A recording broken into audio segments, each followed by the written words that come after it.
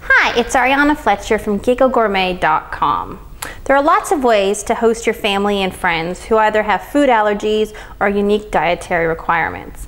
All it requires is either one less ingredient or a substitute.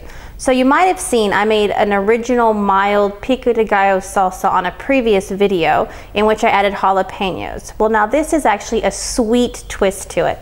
I'm going to be adding fresh chunks of pineapple, but if you either have allergies to pineapple, feel free to also use mango chunks as well. So there's no gluten, it's vegan and vegetarian, there's no dairy, so if you have any lactose intolerant issues, it's perfect. It's nut-free and dairy-free. So to start out, I've already pre-chopped about 3 fresh tomatoes. You can use Roma or any vine ripened that you prefer.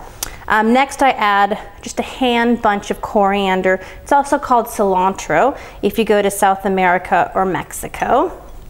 I've chopped up half a red onion. Now you can feel free to use either a white onion or a brown onion, but this actually brings a bit of sweetness to the salsa. So just add that.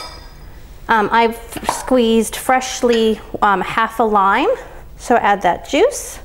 And make sure not to forget the salt. It kind of brings out the punch of all the flavors. So just sprinkle that in. I also use agave nectar. It's a cactus-based syrup and it's a bit sweet, so it just brings all the flavors together. So just do a slight swirl.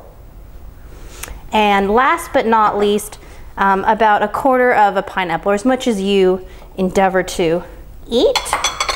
All you have to do is mix that up. Have a taste. Very fresh and zesty. I'm Ariana Fletcher from GiggleGourmet.com. Visit GiggleGourmet.com for this recipe and other mouth-watering treats. Thank you.